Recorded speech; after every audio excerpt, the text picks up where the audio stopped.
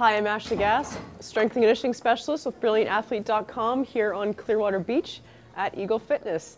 So we'll chat a bit about the physiology of muscle growth, and it comes down to some basics. Generally speaking, you're either in a state of anabolism, or you're in an anabolic state, or you're in a catabolic state.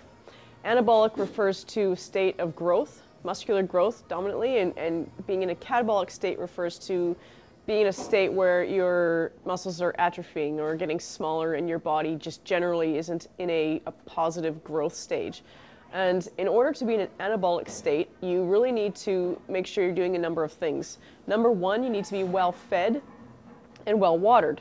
And that means eating lots of healthy proteins, lots of healthy fats, lots of vegetables, and minimizing your intake of processed foods, minimizing your intake of drinks like Red Bull and caffeine and alcohol, making sure you're drinking lots of water. It comes down, really, second point, to having a well-designed strength training program that allows for optimal recovery. And then you have to optimize sleep.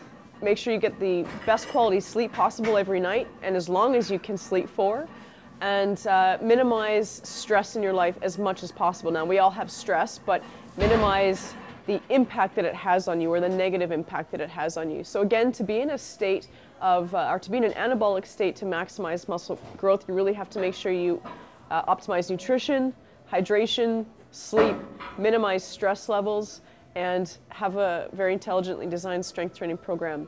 Thanks, I'm Ashleigh Gass with BrilliantAthlete.com.